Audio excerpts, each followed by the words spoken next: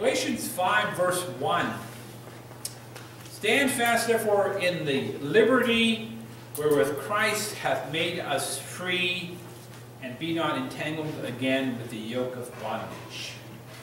Now that word liberty kind of, it conveys so much, if you think about it, to so many different people, in so many different places. But here, the Apostle Paul, and we'll talk about that more, but the Apostle Paul, this verse 1 is either a summary or a transition verse. What do I mean by that? If it's a summary, you have to go back to verse 31, chapter 4. It says, "So then, brethren, we are not children of the bondwoman, but of the free." And then verse 1, "Stand fast therefore in the liberty wherein Christ hath made us free, and be not entangled again with the yoke of bondage." All that the Apostle Paul labored there in chapter 4, bringing about sonship. You think of the liberty of that, and being sons of God, the blessings, the blessings of Abraham, all these things. And so Paul says, here is the final note as we sum up chapter 4.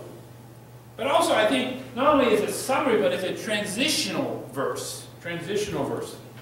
You see, now think back for a minute, and we'll do just some mental review here of the book of Galatians. For example, the Apostle Paul defended his apostleship in chapter 1, verse 11 through chapter 2, verse 21.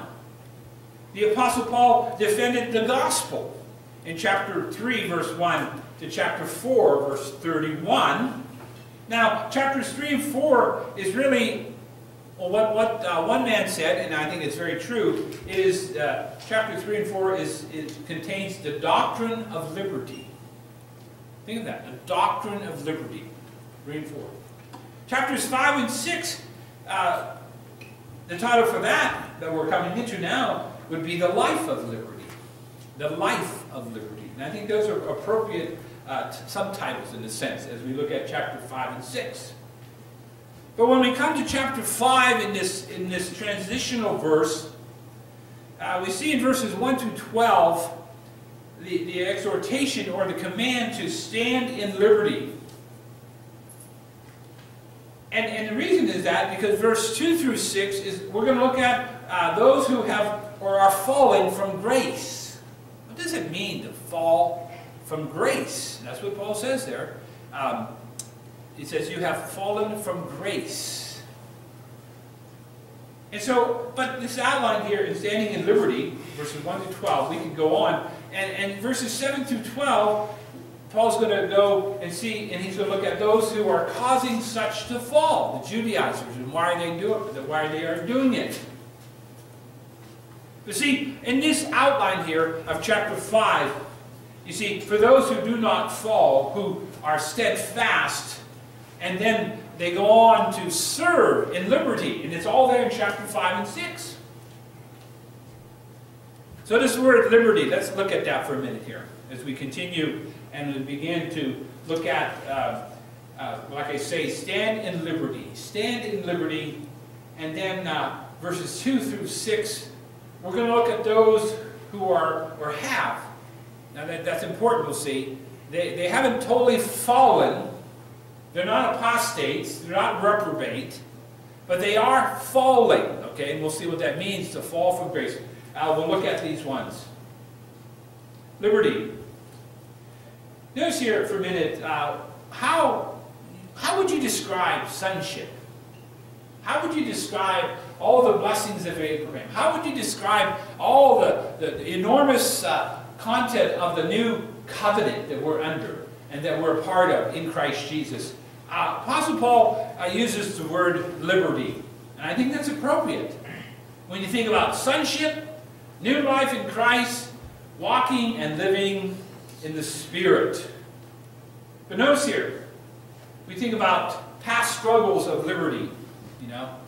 I don't want to go too deep into this, back into the Revolutionary War and 1776, and I understand, that's the guys on the other side, right? We understand that.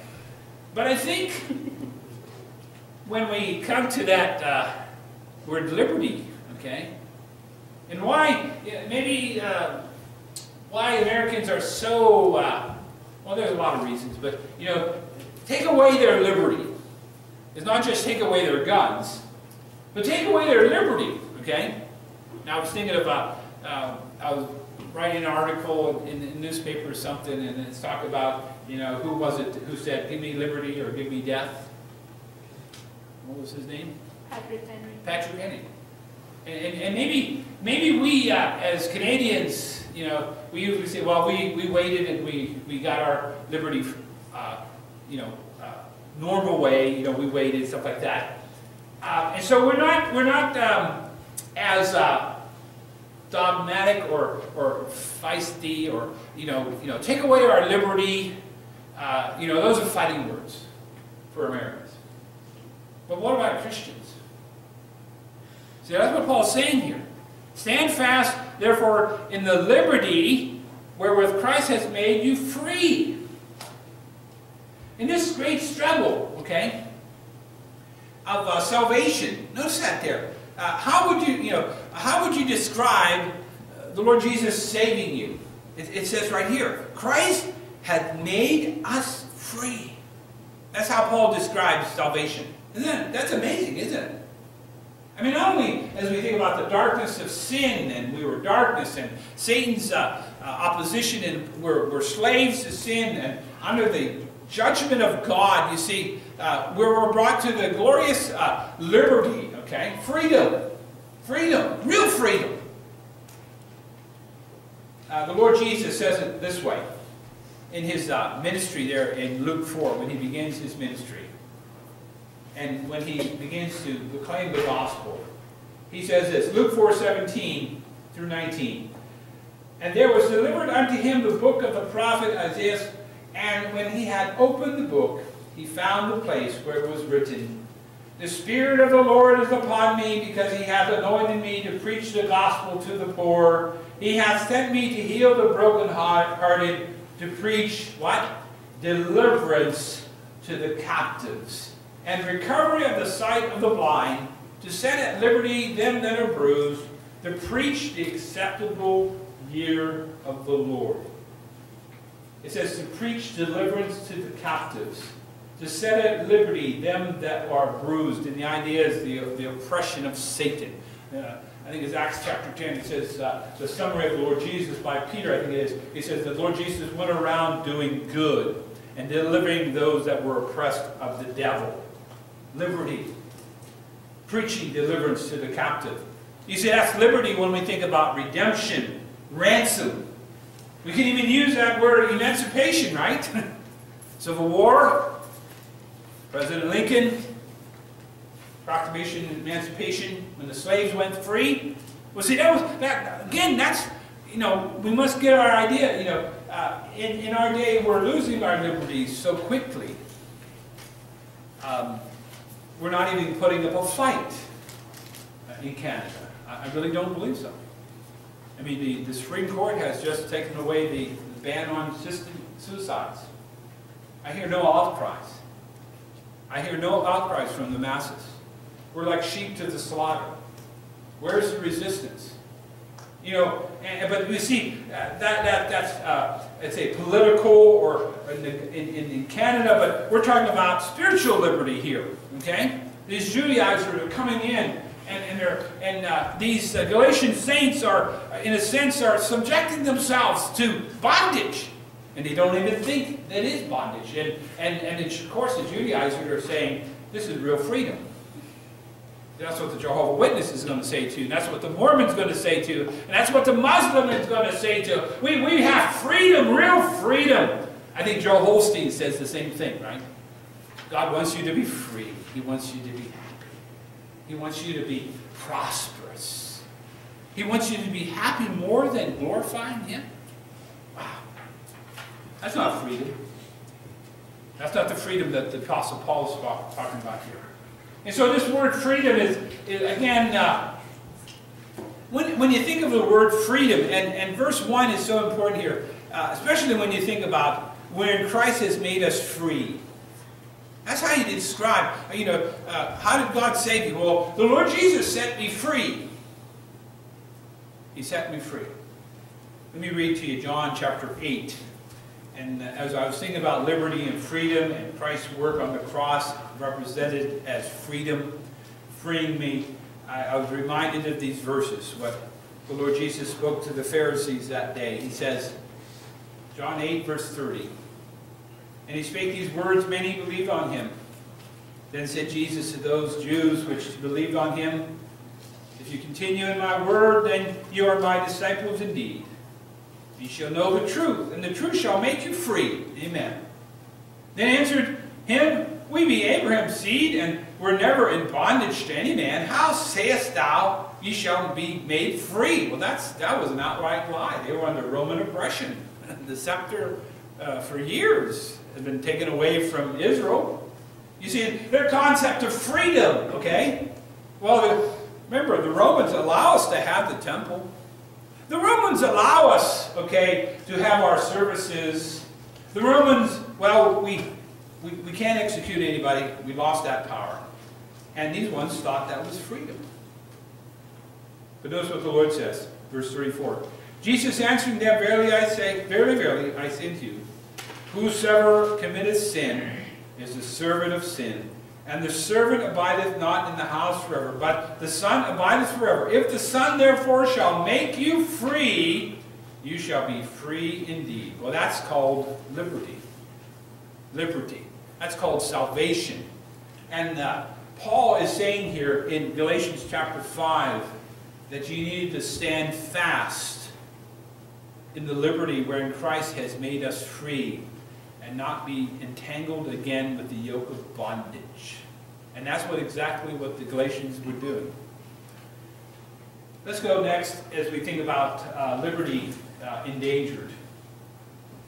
That was, I just mentioned, liberty proclaimed and procured. Liberty proclaimed and procured. But let's look at liberty endangered. You know, talk about the endangered species. Well, maybe here in Galatians, in these churches, liberty was endangered. And I like that word, stand fast. Boy, isn't that really what is needed today in our churches, in our colleges, in individual lives, in our homes, in our leading of husbands and fathers in our homes, that we would stand fast. Let me give you a couple verses here to remind you of this word. 1 Corinthians 6:13 says, "Watch ye, stand fast in the faith. Quit ye like men, be strong." Wow. Philippians 1:27.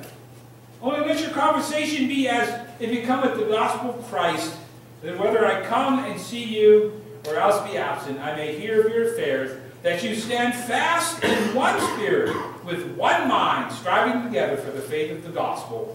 And finally, 1 Thessalonians 3:8 says, "For now we live, if we stand fast in the Lord." You see, liberty was being endangered here. Endangered. Now, again, it's so applicable, you know, so much application for today. You see, you know, when people, you know, 9/11 and the Patriot Act, and now Prime Minister Harper has passed a new terrorist law that it really is far-reaching.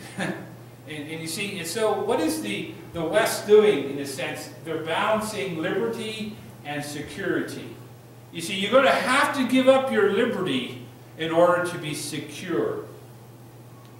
And as we give up more and more of our liberty, they're saying that we are more and more secure. So they can look at your emails, they can take your conversation on the phone. I mean, Facebook, internet, cell phones, all that is open.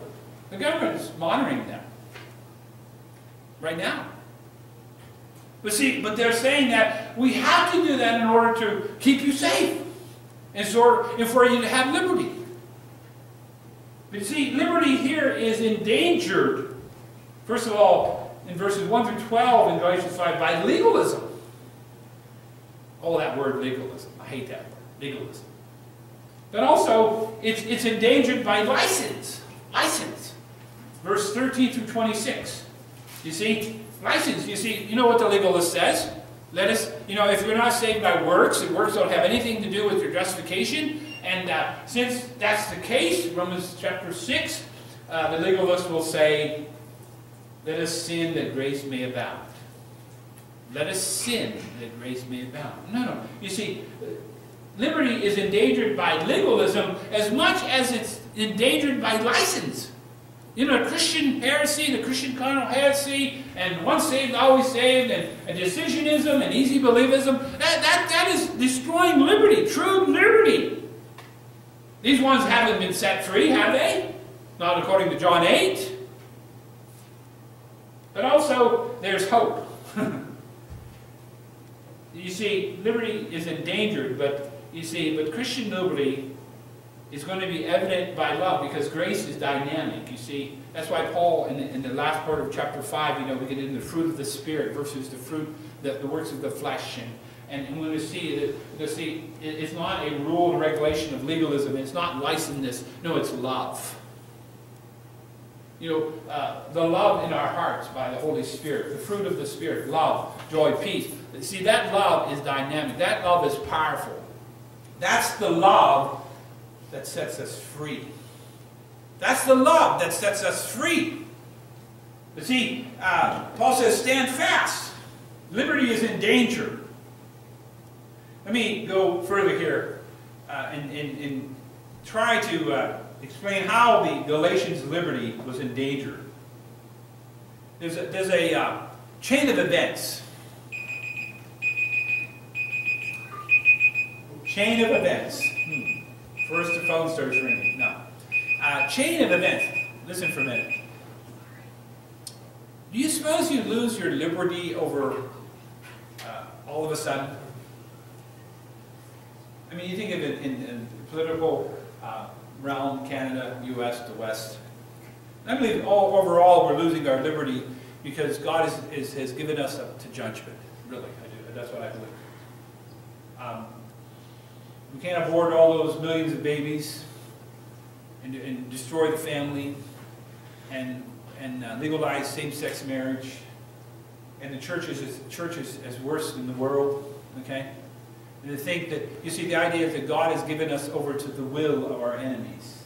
It was an interesting, I don't know who was praying tonight, talking about some of these ones that God has saved from the Muslim world, and now they're Christians. And I have a few of their books, and I follow some of their websites, and it's good information to keep me up to date on how to witness to a Muslim. But you see, the man said, whenever the church is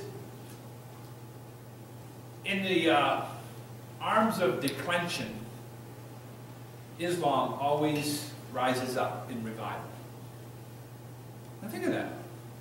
Whenever the church is not doing her job and standing fast, Islam raises its ugly head. And historically, that's true. That's true. Maybe Islam is going to be the scourge like the Syrians or the Babylonians. Could be. Because, we do value our liberty, but see, that's not what we have today in many churches and many countries. Cornwall, it's not liberty, it's license, right?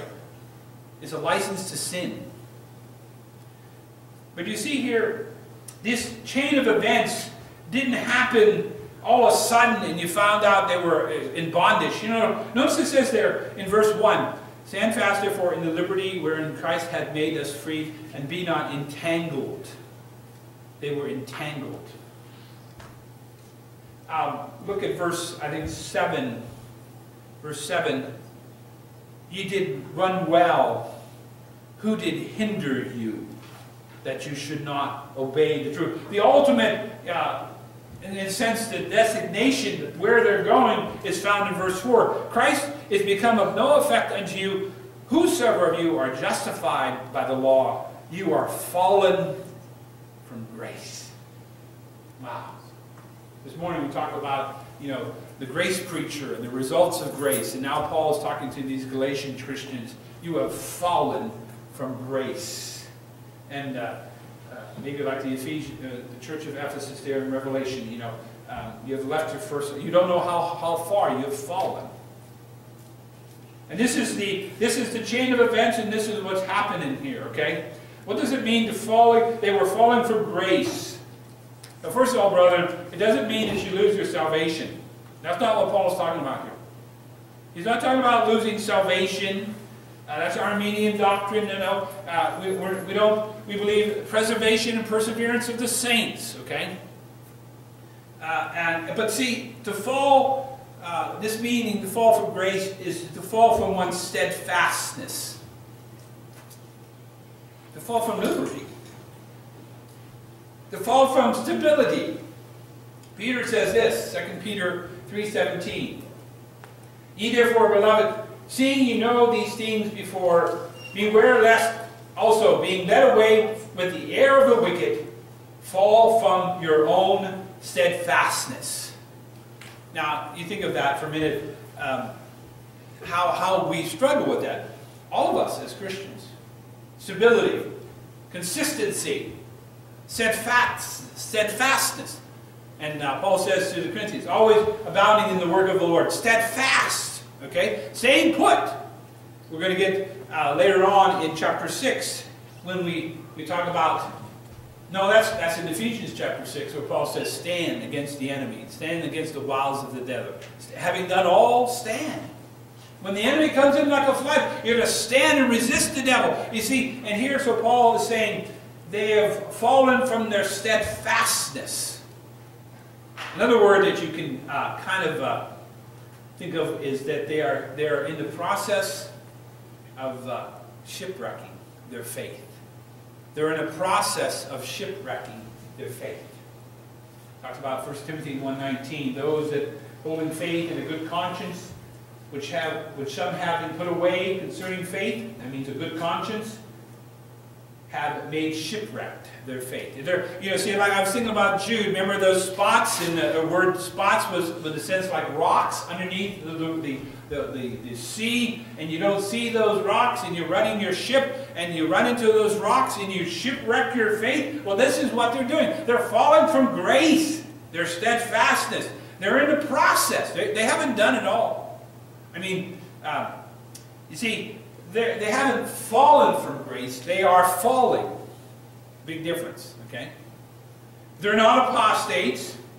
They're not reprobate.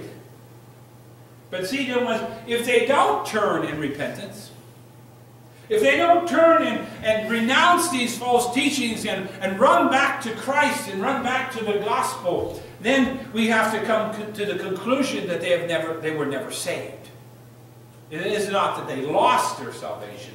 It is that they were never in Christ. Like the book of Hebrews.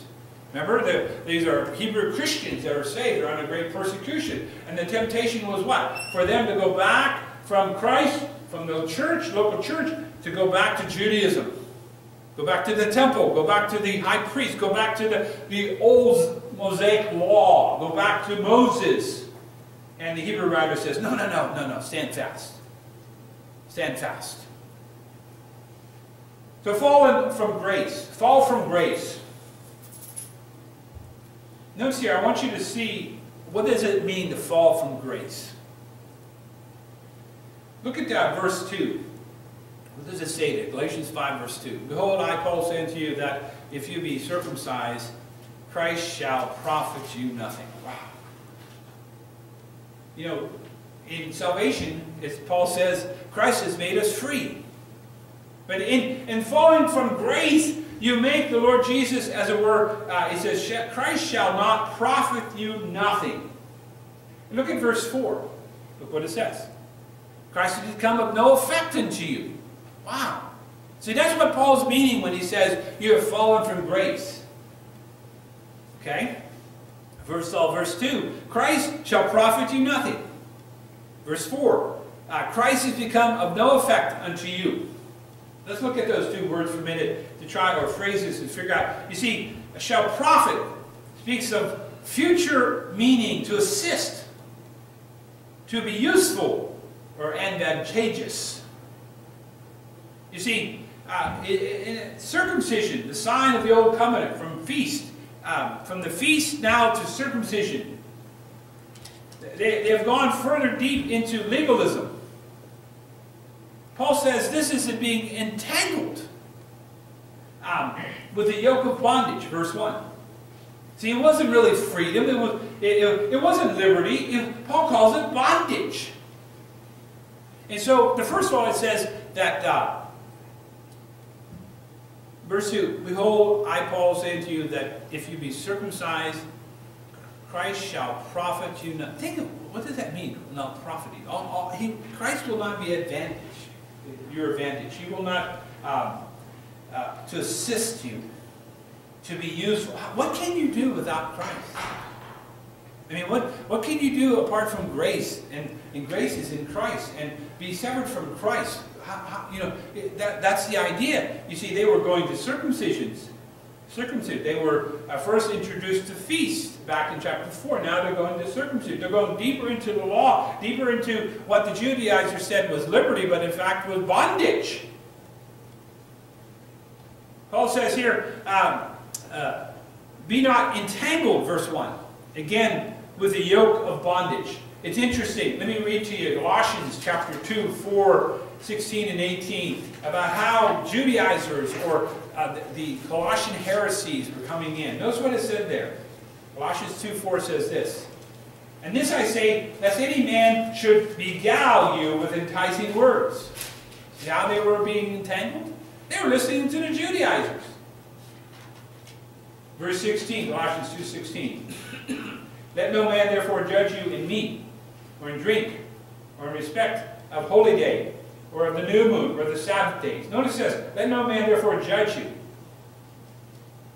In a sense, try to criticize and condemn you and say, these ones that are in the Hebrew root movement and the fresh, what is this called? It's the sacred name movement. These are ones that are not all, they're not in the same group as many what we call Messianic Judaism.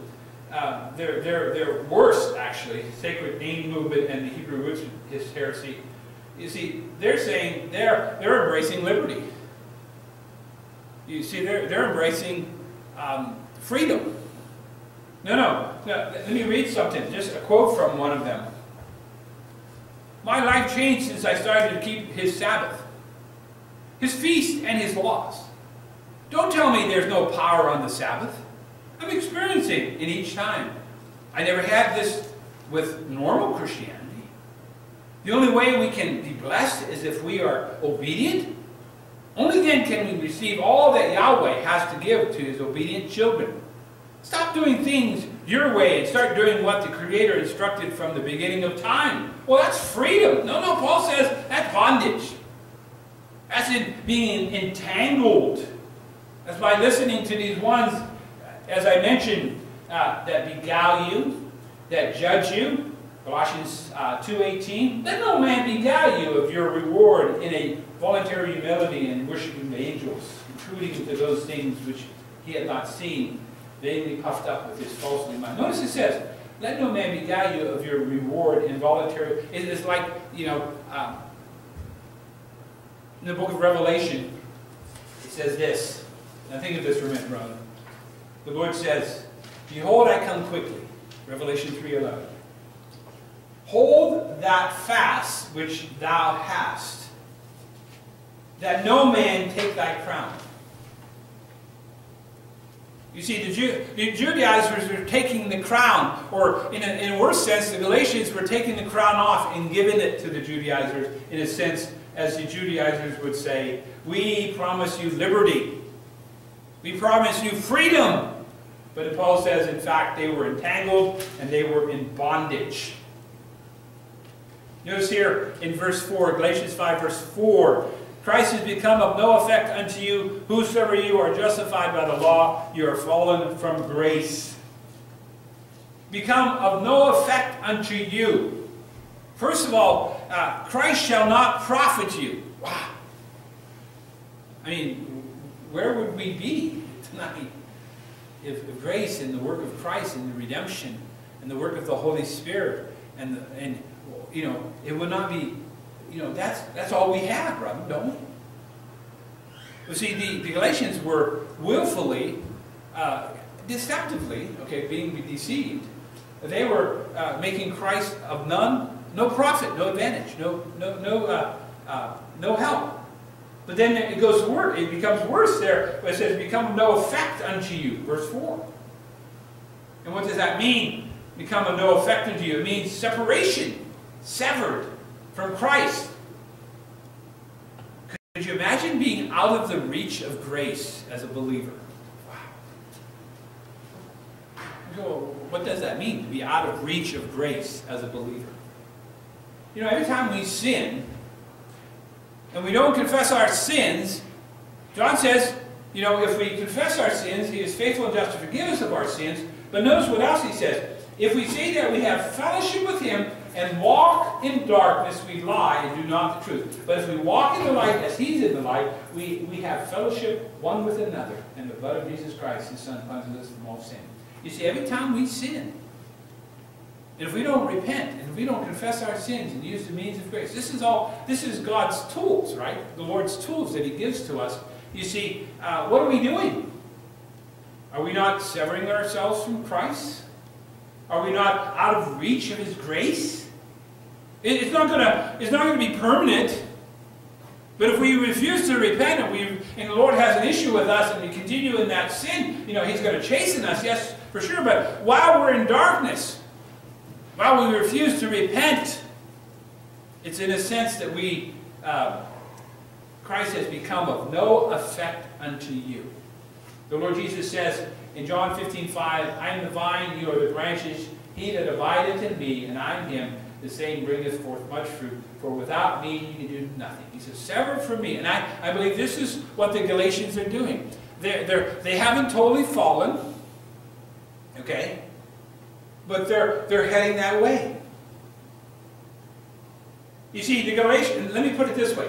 The Galatians were not out of the race, but they were thrown off course. Ever been there? Christian, listen. The Galatians weren't out of the race, but they were thrown off course. Ephesians 4, verse 14 says this, "That you henceforth be no more children, tossed to and fro, and carried about with every wind of doctrine, by the sly of men, and cunning craftiness whereby they lie in wait to deceive." You know, the wind was blowing, and they were blown off course. They became out of bounds, as it were. Grace became off limits. See, it's Christ and Christ alone. And as soon as you add legalism or any form of works to justification or to sanctification, it says that Christ shall profit you nothing. It says that Christ is become of no effect unto you. Whosoever of you are justified by the law, you are fallen from grace. You see, their pursuit of legalism, bondage, the law. Get this in your mind as a picture. Their pursuit of legalism and allowing the Judaizers to convince them they needed to be circumcised. They needed to do the dietary laws. They needed to become a Jew before they could become a Christian. They needed to keep the Sabbath. They needed to keep the more Mosaic law, the 10 Commandments, and all that. Their pursuit of legalism and bondage, the law, was carrying them away further and further up from Christ.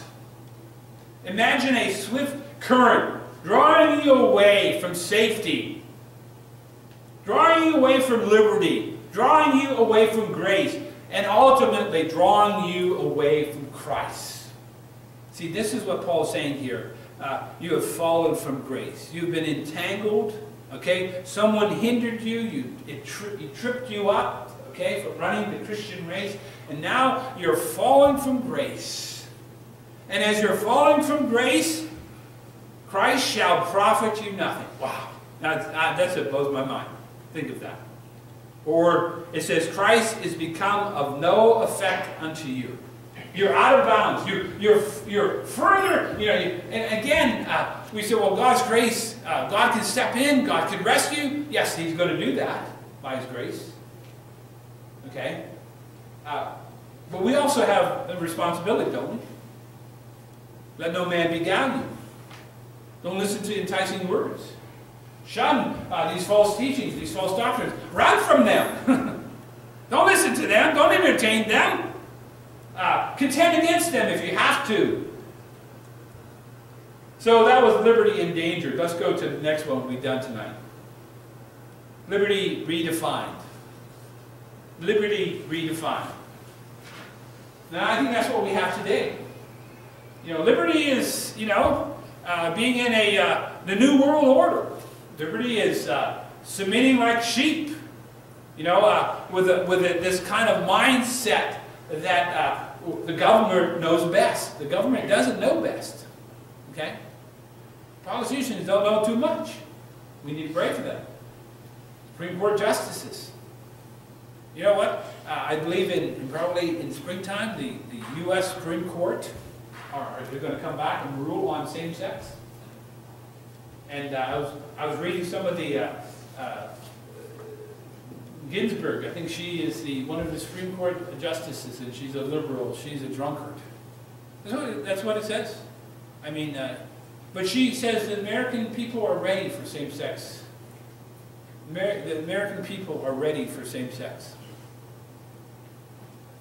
You see, God has given us the judgment. But see, the thing I'm saying is that these people, this is liberty. Let everybody have their own, you know. No, it's not liberty. It's license to sin. It's bondage.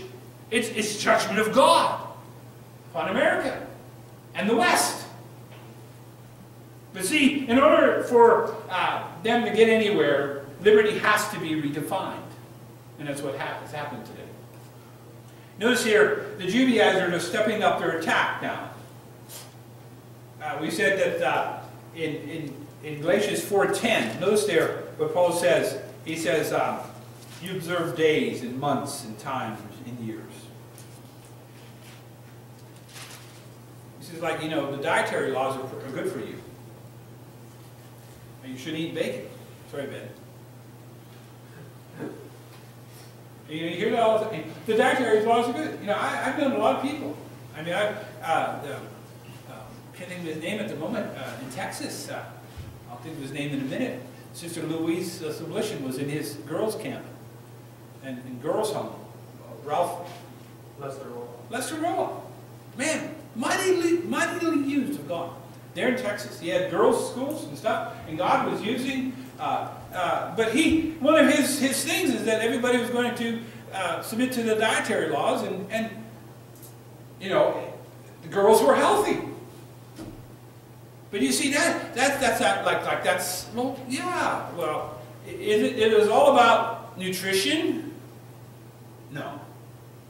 But see, they started with the feast, observance of days, like this one woman, you know, I never experienced power until I started observing the Sabbath. I've been there. I've been in Seventh-day Adventist, Seventh-day Baptist.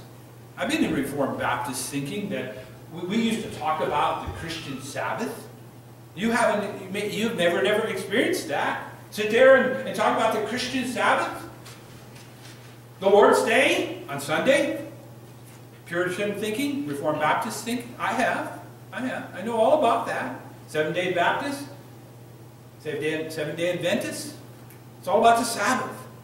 No, it's all about bondage. It's all about giving up liberty. And so they started with the feast, and now they come into circumcision. Notice here, how many times? 5 times the Apostle Paul in chapter 5 mentions this idea of circumcision. Verse 2, verse 3, verse 6. At least 5 times in those verses. Now, we have to think for a minute. Is the Apostle Paul slamming circumcision and Judaism, the Old Covenant? No. Not one bit. He's not slamming Judaism. You know, he's a Jew. You know, they're Jewish believers.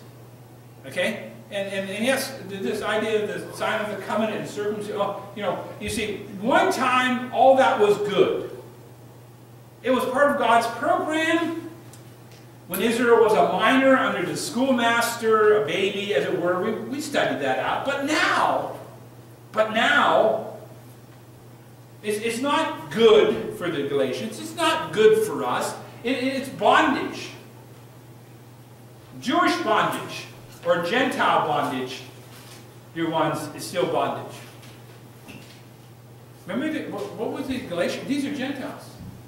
Paul talks about how they were. Notice it says in verse 8, chapter 4, howbeit then, when you knew not God, you did service unto them which by nature are no gods. They were in pagan bondage, heathenism. Now they are in Jewish bondage, as it were, Judaizers.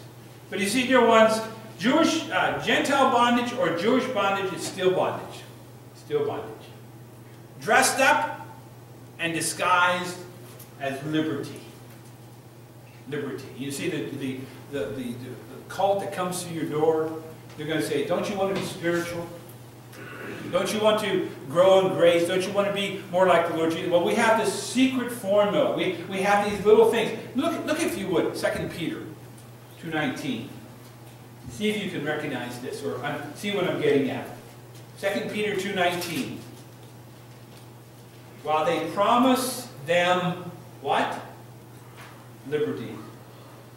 They themselves are the servants of corruption, from whom a man is overcome, of the same is brought into bondage. And Peter's talking about false teachers, apostates. He's talking about those that are preaching another gospel, another Christ. And there's liberty, liberty. There's liberty in license. There's liberty in legalism. No, never. And back in chapter 5 of Galatians, I want you to see that liberty is redefined, and how Paul makes this a very serious issue. Okay? It's not just, Romans 14 and 15 about Christian liberty, if a brother wants to eat herbs and stuff like that, or if he wants to observe a day, that's far beyond. No, these Judaizers were intentionally wanting to bring these Christians into bondage. And Paul says it later on. They don't keep the law, they just glory in the flesh. They just glory in the sense that they had overcome these believers and brought them into bondage. That's what Paul says in Galatians 6. These Judaizers didn't love the Galatians. They didn't care for the Galatians. They didn't care for the Christians. They had an agenda. They had the law. They had the Sabbath. They had the dietary laws. And they were bringing these people into bondage. But it was serious, okay? Very serious. When you think about this, how serious is it when you're falling from grace? How serious? How far downstream are you? Well, it might be an evidence that you're not even saved. Carried about by every wind of doctrine. Isn't that the heartache of a pastor? Or think of, the sheep get into this, and the sheep get into this, and they're listening to this garbage. And this, they have no sense of stability. They have no sense of the golden thread that's through truth, and throughout the ages, through history, of sound doctrine, sound practice. They'll listen to anything. And then you wonder why some of the brothers get into trouble. But notice here, the seriousness is putting them outside of the saving interest of Christ. They were closing the door of grace. It wasn't always all the way closed. Could you imagine could you fathom that, okay? Purposely closing the door of grace. The seriousness of this is seen in verse 3. For I testify again to every man that is circumcised, that he is a debtor to do the whole law. And I don't think the Galatian saints here had a clue, really, of the implications of their turning from Christ, from grace to law. It says, you're going to be a debtor to the whole law. Now, is that what we see today in, for example, the Hebrew Roots movement, or the Sacred Name movement, these Judaizers? No, they pick and choose. They go back to the Old Testament, they pick and choose. They don't weigh the whole law. They don't put themselves under the whole, they're not putting themselves totally under the covenant of works. They pick and choose. Pick and choose. Paul says, no. If you get circumcised, if you're justified, you become a debtor to the whole law. The whole law. Notice the real issue in verse 4. Christ has become of no effect unto you, whosoever you are justified by law. How can you be justified by law? Can you do that? Can we be justified by law? No. Paul says they were justified by faith through Christ alone. Look at Galatians 2 verse 21. Go back where Paul had defended the gospel. Look at verse 21.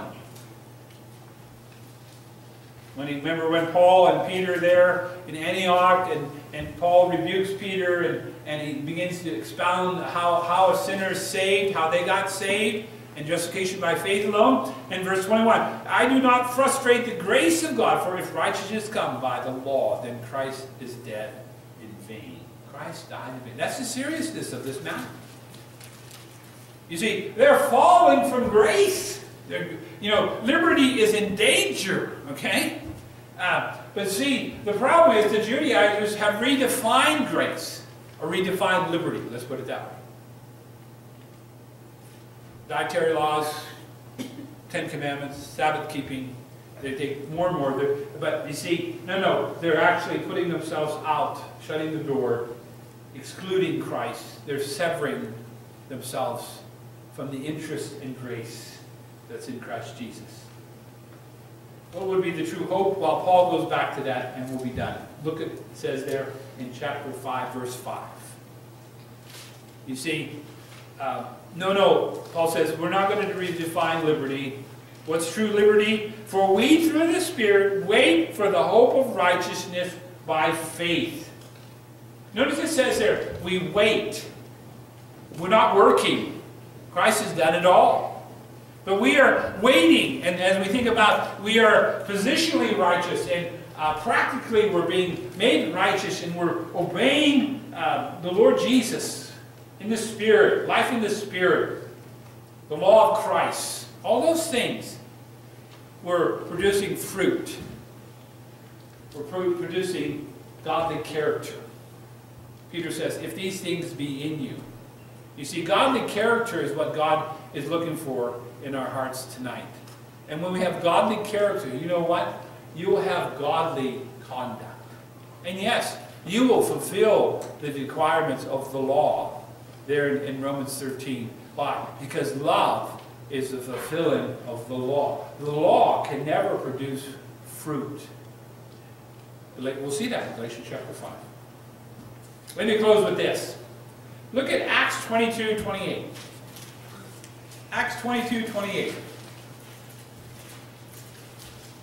This is, I believe, Paul is on the ship here, or he's not on the ship yet, but he's going to either to Rome, Jerusalem. I didn't look up all the way, but I was thinking about this verse about liberty. Okay, Acts 22:28.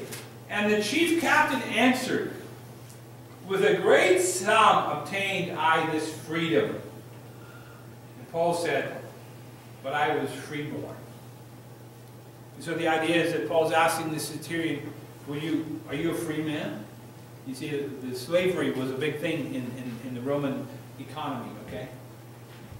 It wasn't always in the sense of what we think about in the Civil War and all that. But you see, so this one says, with a great sum obtained I this freedom. Dear ones, who has made you free? Well, Paul says it was the Lord Jesus. Did you earn it? No. Did you pay for it? Like the centurion? A great sum obtained I this freedom. No. Notice what it says there in verse 1, Galatians 5. Christ has made us free. Oh, the great liberator. The Lord Jesus is the great liberator. Great liberator. Now I was watching when the Allies liberated France, Rome. How it was a race by the generals to get into Rome and liberate, be the first one there to liberate the Rome, and then Paris, things of that sort. And it was a big thing. And they talk about the U.S. and the Allies being the liberators, you know. Could you imagine You know, all the blood of the Canadians and the Americans and all the people, all the allies that worked to liberate Italy and France and all that. You see, they came in and they liberated those people by God's grace, and then all of a sudden, the Americans leave, the Canadians leave, they leave, and what do? They open their arms back to the Nazis. Come, we want you back. He said, these guys are crazy. But see, that's what the Judaizers were doing. That's what the Galatians were doing. The Lord Jesus had liberated them, and now they're saying, come on back, come on back. We want to be under your bondage. We want to be under legalism. No. You see, grace brings freedom. Compare. Grace brings sonship. Law brings slavery. Grace brings blessing. Law brings curses. Grace brings hope and rejoicing. Law brings condemnation and death. Grace brings liberty. Liberty. Law brings bondage. Paul says, ye are fallen from grace. Wow. See, the Galatians had put themselves under law voluntarily, and they were severing themselves from the grace of God. One man put it this way, and think of this, picture this in your mind. Christ plus legalism. Christ plus legalism equals Christ minus the legalist. You get the picture? Christ plus legalism equals Christ minus the legalist. You sever yourself. You fall from grace. You get entangled. You're hindered up. And if you don't get liberated again, it's a good sign that you've never were saved. But see, the importance of these verses that Paul is saying here, he says, stand fast, verse 1. Stand fast. Paul says, I would give up what? The Philippians 3, he said, I would give up my pedigree, I give up my legalism, I give up my righteousness, I give up everything to be a Hebrew of the Hebrews, all this. He said, I give all these plus things that he thought were plus things. He said, I count them as dung, I throw them in the trash, this is my evaluation, that I might win Christ, that I might have Christ alone. He said, there was nothing that could be added to Christ. Paul says, I just counted all down. Philippians chapter 3. He ditched it. He counted as dung. Anything, everyone that got in his way, that hindered him from getting to Christ. And Paul says, you know, or what would we say today? What do I have to give up to be saved? Young people sometimes, older adults, what do I have to give up something? Yeah, you have to give up everything. You have to give up your life. You have to give up your sins. You have to give up yourself. The Lord Jesus says, if any man follow me, what? Let him deny himself, take up his cross, and follow me. Paul says, I give up everything. You see, Christ plus legalism equals Christ minus the legalist. And these Galatians were in a sense, cutting themselves off from the fountainhead, the source of all true grace. Pretty serious. Look at verse 6. We'll read that and we'll pray. And really, there's so much there, but we will leave it at that for now, as we think about this matter of liberty. Verse 6. For in Christ Jesus, neither circumcision availeth anything, nor uncircumcision, but faith which worketh by love. You see, these ones were, in a sense, were falling from grace. They were making themselves separated from grace, from the Lord Jesus. And there he speaks of this great thing. Faith, dynamic faith, which worketh by love. Dear ones, isn't that real freedom? Think of that for a minute. Serving one another in love, serving the Lord Jesus in love.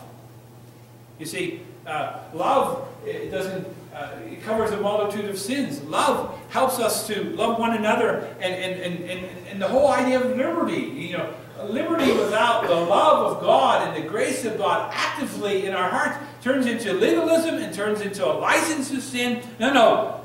Paul says, but faith which worketh by love. Exhortation tonight, verse 1. This is what it says there. We'll pray.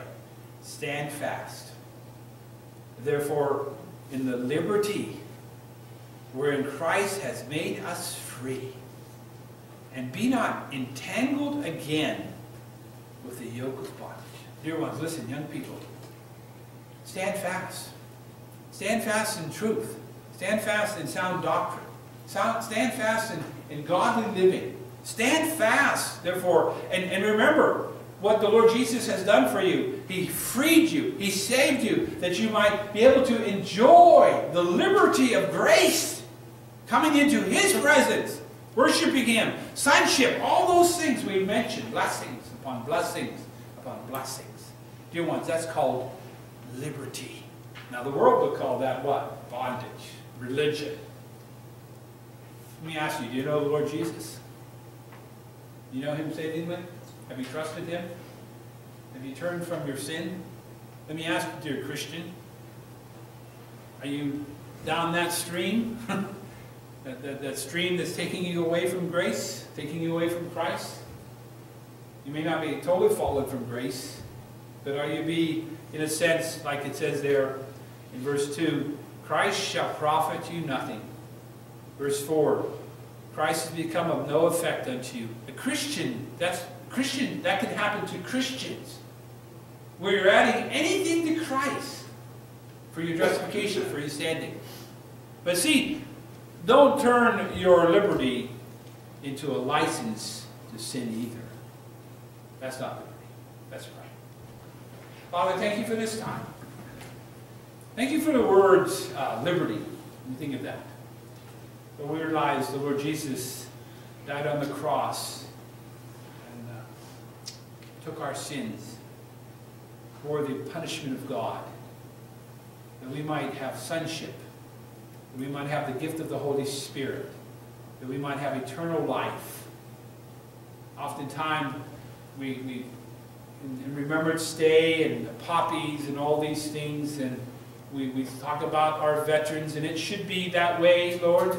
Some of these men gave up so much, so much. But let us this night realize how much the Lord Jesus gave up, that we might be free. We might be free. The Lord says, if we are His disciples, we will continue in His word. And if the Son has made you free, you shall be free indeed. Amen. Free indeed. So Lord, help us to guard, to cherish the liberty that we have. Let us not put it in danger. Let us not redefine it. But let us proclaim it and what the Lord Jesus has done for us, and that He has set us free. Oh, glorious liberty. Glorious liberty. And we wait for the day, one day, when we will be delivered from this bondage of sin, and this indwelling sin, and this flesh, and we'll see you, and we'll be resurrected, and we'll be the total liberty of the sons of God. Oh God, we wait for that day. Till then, Lord, give us grace to be steadfast, unmovable, always abounding in the work of the Lord. For we know, it says, that our labor is not in vain. Thank you, Lord Jesus. Thank you, Father. In Jesus' name.